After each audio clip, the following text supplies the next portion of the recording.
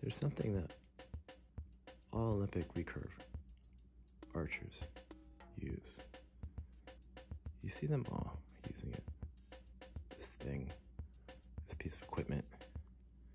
Some may think it's cheating or an aid in shooting, whatever you may call it.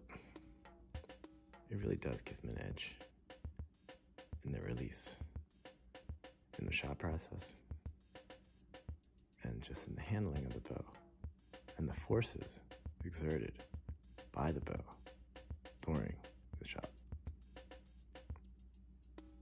No, not the sight, not the stabilizer, the finger sling.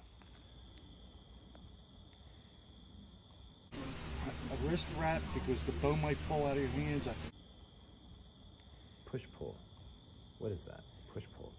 Well, your bow arm is pushing, and your release hand is pulling. You're pulling a string. Push-pull. But it's more than that. It's after release. You want to maintain that direction. You maintain that push. You maintain that pull. So your bow arm maintains that direction forward, the push, and your release hand maintains that direction backward of the pull, going back.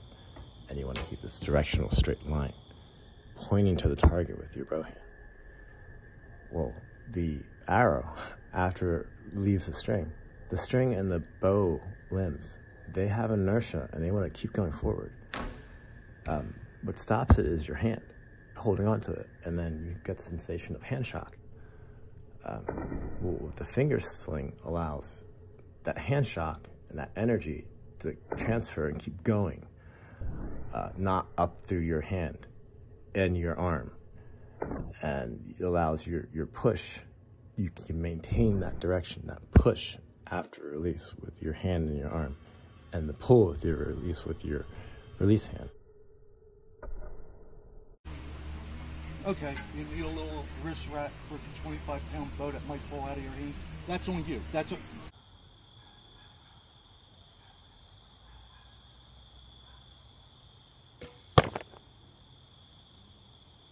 You gotta lower your bow shoulder. Lower your bow shoulder. You always hear that. Lower your bow shoulder. But why? Why? What does lowering your bow shoulder do? If you think about it, if you literally try to just like lower your bow shoulder, if you pull your shoulder down with your arm by your side, what's happening there is there's certain back muscles that are engaging. And if you take your other arm and cross it over your shoulder and feel those muscles engaging as you like pull your shoulder down, you feel it. It's the muscles that are right under your shoulder blade.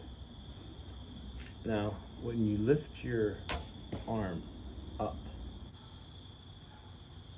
if you keep your hand there, as you lift your arm up, you feel that there's a certain spot when your arm goes above 90 degrees where you feel those muscles start to engage and tense up.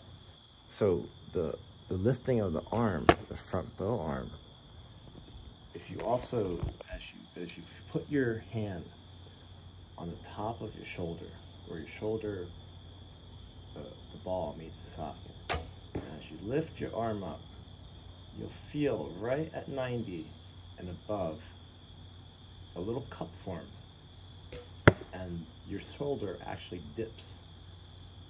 It's right past 90 when that happens. So once that happens, that is really the lowest point your shoulder can be. When your arm is raised above, your hand is above your shoulder is going to be low, right? Yeah, it makes sense. Can't get any lower because your hand's not above it. So the lifting your arm up over past 90 lowers your shoulder, forms that little divot, and as you bring it back to 90, that divot stays, and your shoulder stays in that lower position. But you need to bring it past 90 for that to occur.